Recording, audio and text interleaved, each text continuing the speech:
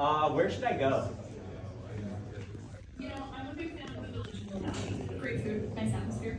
Or if you're in the mood for something more casual, you can check out the seafood in Larkspur. So she's really cool. Hello. Okay, I'm gonna stop her real quick.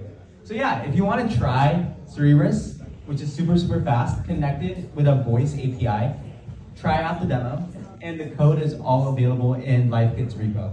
Russ actually built it over a weekend. So if you want to try it, yeah, please try it. And this whole thing is powered by Llama 4, which is an MOE model. Does anyone know what MOE stands for? What? Mixture of Experts, that's right. And right with me right now is Daria, and at Cerebrus, we call her the MOE queen, because she's responsible for bringing up all MOE models on our custom hardware that makes it super fast. So, Daria actually has an amazing presentation that's super quick about what MOE models are. So that's why I wanted to give you this presentation, because the theory behind how these models work is the reason why we're able to run demos like this, where you can have conversations with the AI that's super fast, where you can interrupt it and ask where I should go for dinner, because I'm really hungry. And I kind of don't want pizza, so I don't know where I should go. So I will ask AI one more time. But yeah, here's Daria. Thank you. Hello everyone, my name is Daria, and I'm a head research scientist at Cerebrus. Before that, just a little bit about me. I was a part of Google Assistant team working at Google in Zurich. Amazing office there. In Cerebrus, I've been researching LLMs, and most recently I've been researching mixture of experts. So today, I wanted to give a talk about what mixture of experts is and why they are so much better than like a general monolithic transformer models. So I picked an example, which is DeepSeek model. You guys probably heard about it. It's a mixture of experts model, and we're gonna go through the details there.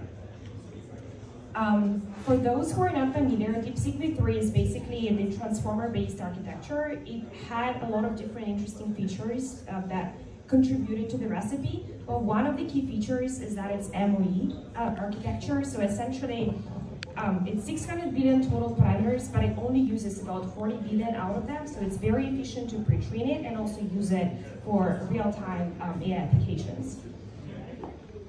To kind of motivate why DeepSeek matters, here is the benchmarks for it. This is like the language tasks, but there are more tasks like for multimodal models that essentially deep like MOE models are great at. So if you think about like OpenAI models or Anthropic models, those are also MOE models.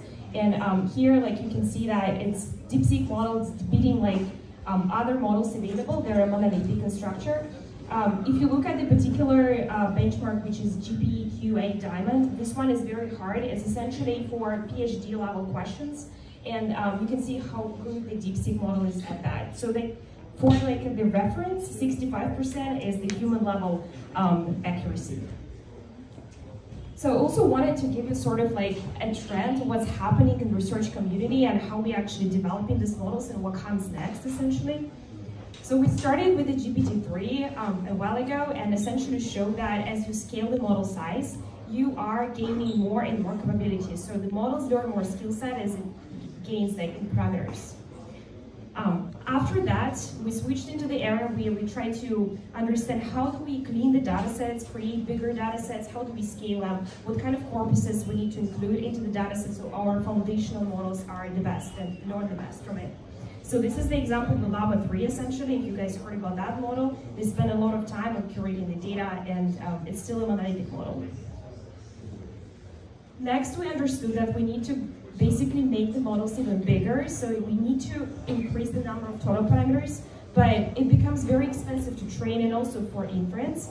So the way to actually continue growing the models in size would be through the mixture of experts architecture, where you increase the total parameter count and like reach trillions of sizes, but activate only a portion of it so you can still train it like at the same speed as the dense models, or as the like other models of smaller size.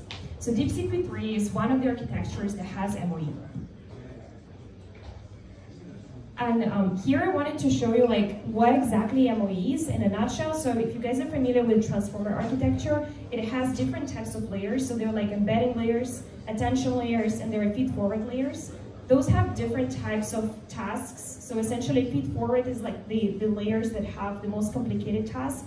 they kind of need to disentangle information that come from other layers. And it's a really tough job for this layer to actually like kind of be good at everything all at once. So what we did with Mixture of Experts, we split the feed-forward layers into separate layers, and those are called experts here. So you can see E1, E2, E3, those are separate FFN or like feed-forward layers. There is additional network that's added inside the transformer that's called the router. And the router essentially decides which expert to forward a particular topic to. So this allows us to kind of like divide and conquer a very complex problem into smaller ones and allow like smaller experts to kind of deal with it. And once the token goes through the other layers, once it's at the router, it doesn't have to be routed to all experts. The path will be selected based on the router. And now I guess like this is the most interesting slide for you guys, like why MOE matters in terms of the real-time inference. So as we, first of all, like we want our models to be better, so we need to scale their quality, and the way to do it is to increase the model parameter size. As I said, you are gaining more skills for your model as you increase the model parameters.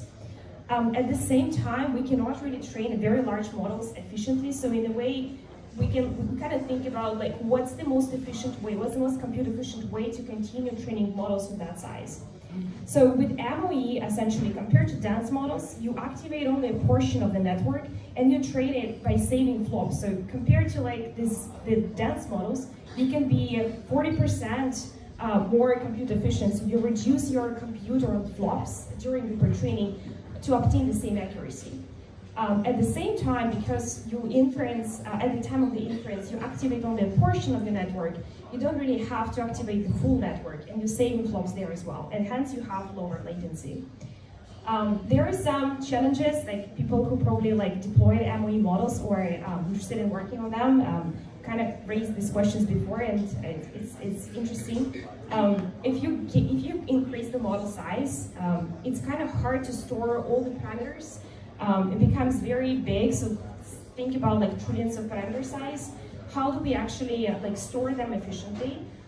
There are methods to kind of help MOE models become more efficient, even in terms of the total parameter count. So once you train the MOE models, a lot of experts in like particular layers become very similar to each other. So there are techniques like expert merging or distillations that allows you to kind of shrink the model in size and total parameter count, but retain the same like basically accuracy. Obviously, other methods that specifically in DeepSeek were used, like quantization. Essentially, you can run at lower precision and be and don't store the full precision weights. Yeah, so this is kind of it. I thank you everyone for listening to my talk. I'm still training Mixture of Expert models, so if you guys have any questions about that or interested to know more about it, the times when I'm not debugging the training dynamics of my runs, I post about it on Twitter. So I like interpretability work, scaling laws, and stuff like that, not just Mixture of Experts. Yep, thank you. Thank you. I will ask that Faraz and Nishal just meet me over there in the back corner. But until then, I would like to introduce Amy up onto stage. Amy